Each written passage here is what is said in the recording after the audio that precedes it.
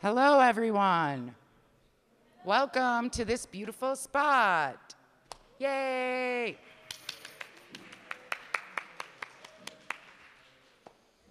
As most of you already know, my name is Corey Northrup.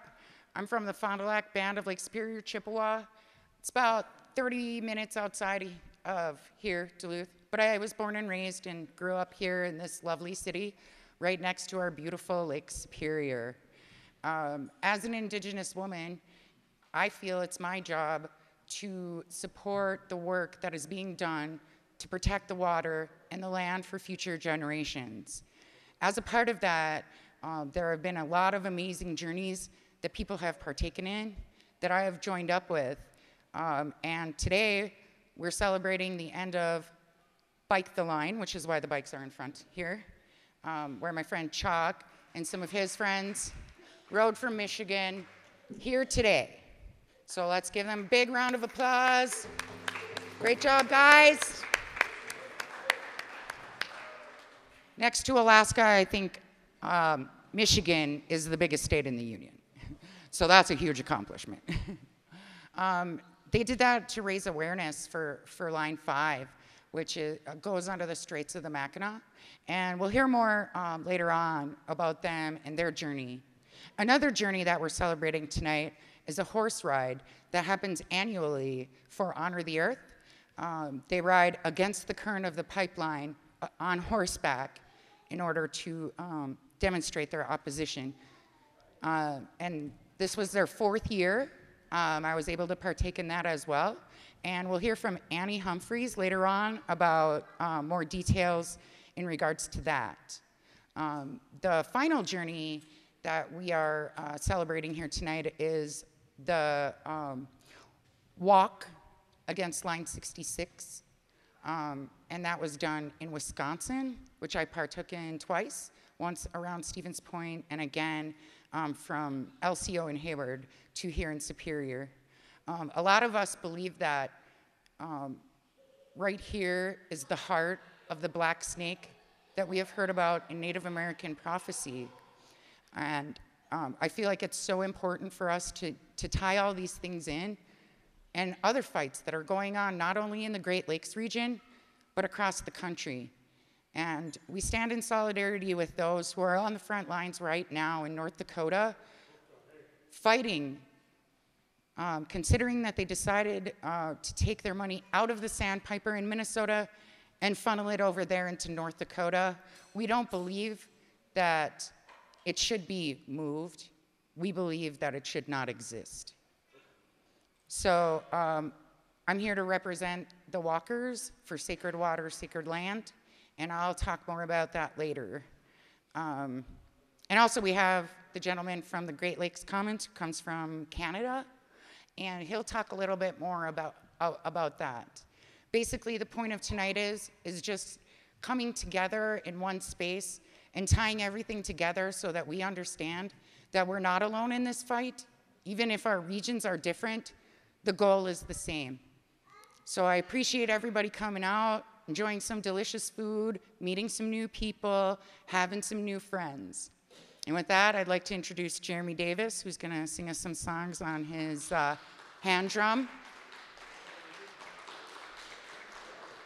Part of our journey is very spiritual, and we first honor the Creator, and we honor the spirits that are among us. And we do that also with our drum, which we believe is the heartbeat of Mother Earth.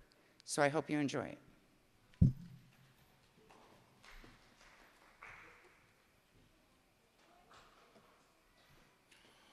Bonjour. Bejigo Gabo, Nindigene Kaz, Mainga Nindodem, Nagam Singing Donjiba. My name is Jeremy Davis.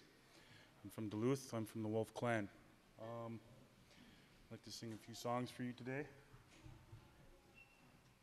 This first song I'm going to sing was a song we sang for our little round dance at our rally in Bismarck for the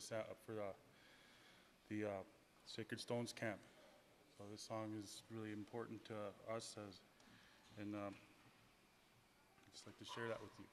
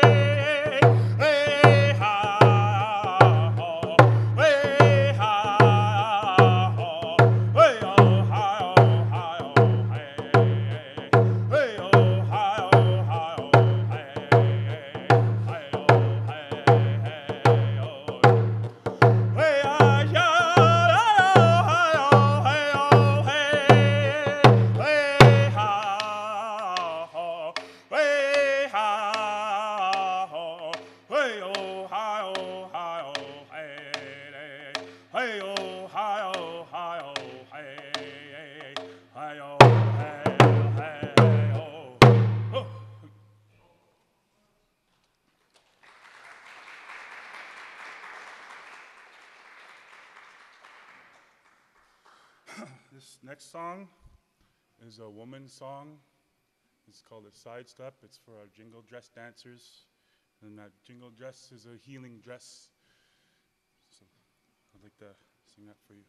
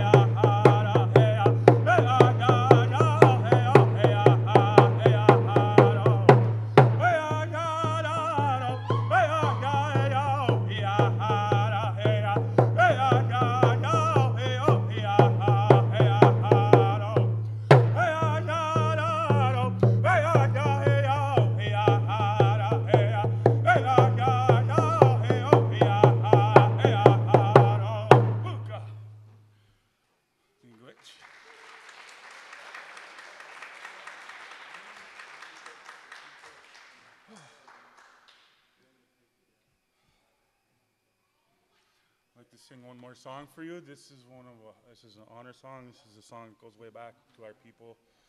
This is our Thunderbird song. Oh.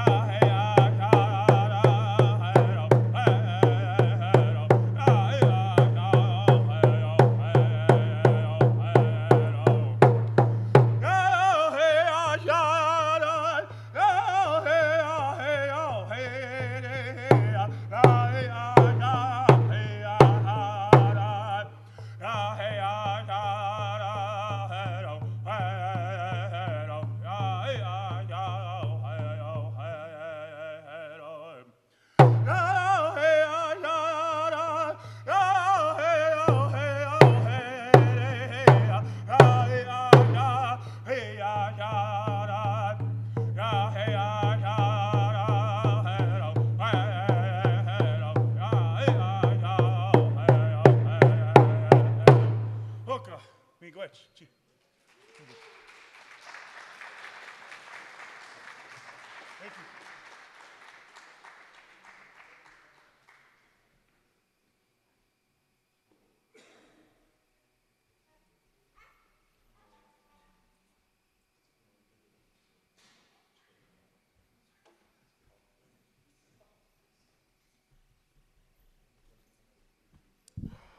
Miigwech Jeremy. I really enjoyed that. Let's clap for Jeremy. Yay!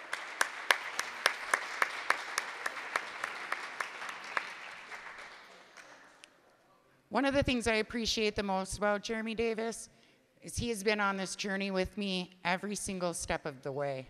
From the first day on November 2nd, when we took the Enbridge office, to today, where we stand before you.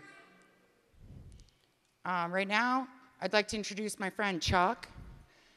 He was the lead organizer on the Bike the Line, and he's going to come and talk to you about that.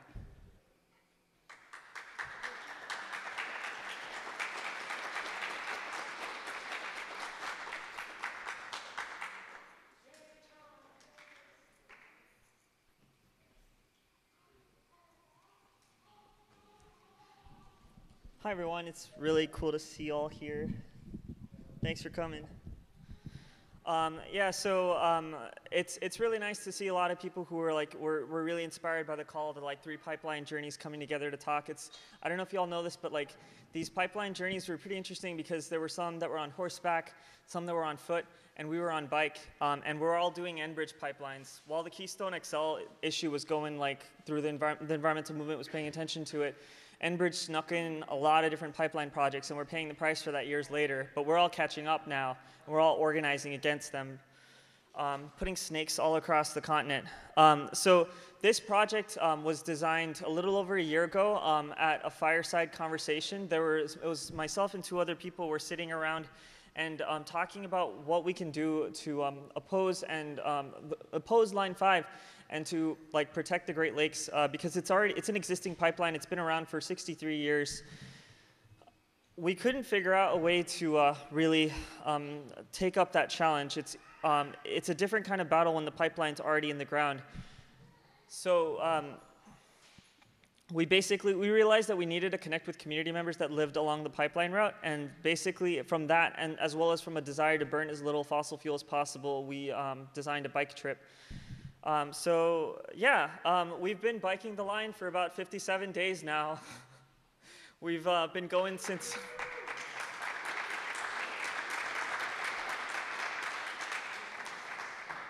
We started on May 25th, the same day that Enbridge had a spill response exercise in Marysville, Michigan. We started right in front of them and actually announced the trip to them in person. And soon after, we biked out of Marysville, and in the outskirts, the very first person we spoke with ended up being one of our most ardent supporters, and we're still in communication. Thankfully, we've made a lot of contacts, and it's really awesome to say that there are there's a couple here who actually lives on the Line 5 route. Maybe they'll introduce themselves to you.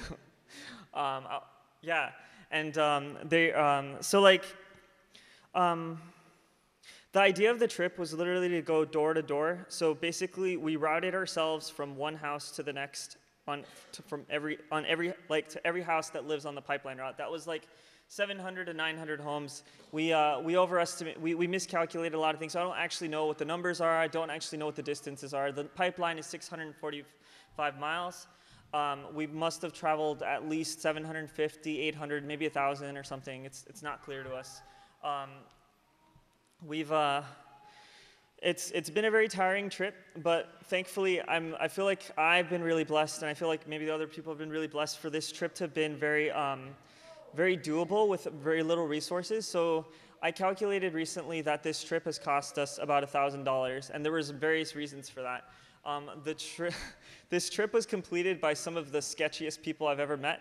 And I don't even mean that in a bad way. I mean sketchy as in living minimally. Living minimally in this day and age is really sketchy. So for example, eating out of trash. We did that a lot.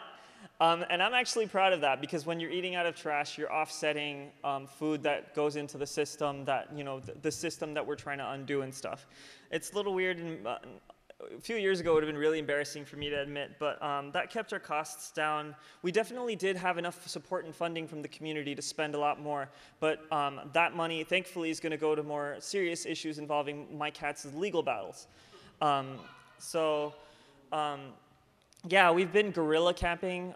Does anyone, raise your hand if you know what guerrilla camping is? All right, it has nothing to do with the animal gorilla. It just means looking for a place to camp and just going randomly based on where you are. And thankfully, because the Upper Peninsula is so beautiful and is so forested, as well as a lot of lower Michigan and Wisconsin, that was very easy and viable to do.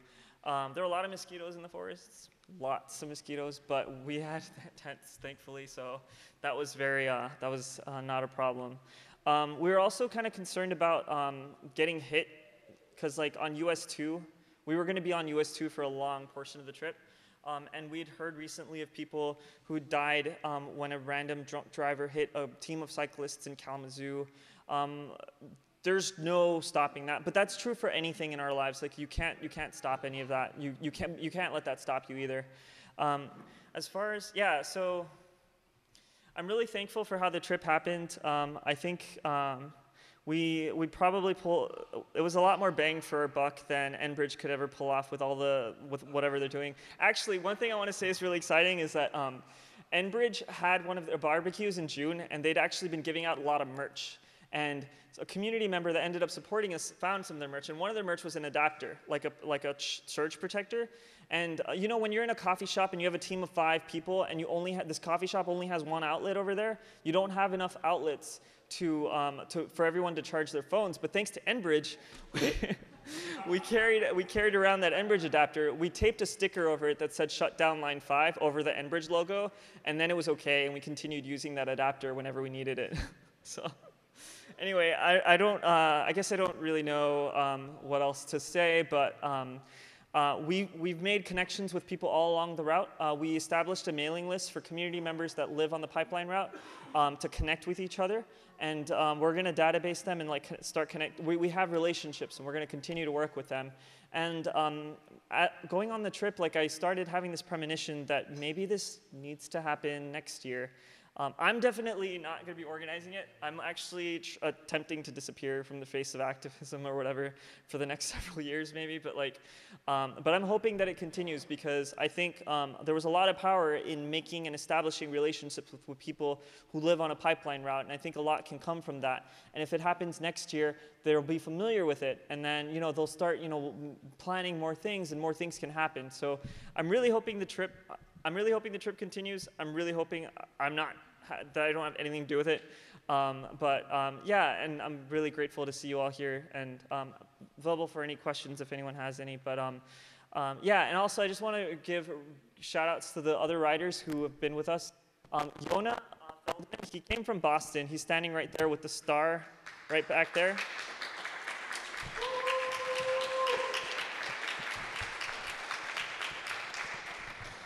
Yona made this trip really, really possible by being the only person besides myself committing to complete the trip. Besides, if not for that, we would have been constantly wondering whether or not the trip were possible, because it's not really safe to do it as one person. And Zach joined us from Ashland and has been really indispensable and is throwing in a lot of his own energy and stuff, and we're going to be rolling with it as the months go on. He's right. Yeah, so thanks again for y'all coming, and feel free to talk with any of us if you have any questions. And there's a bunch of my cats. This trip was organized by the Michigan Coalition Against Tar Sands, which is a group that's been fighting Enbridge for years and has taken a few felonies for it. And so, yeah, they're available too if you'd like to talk with them. All right, well, thanks, yeah.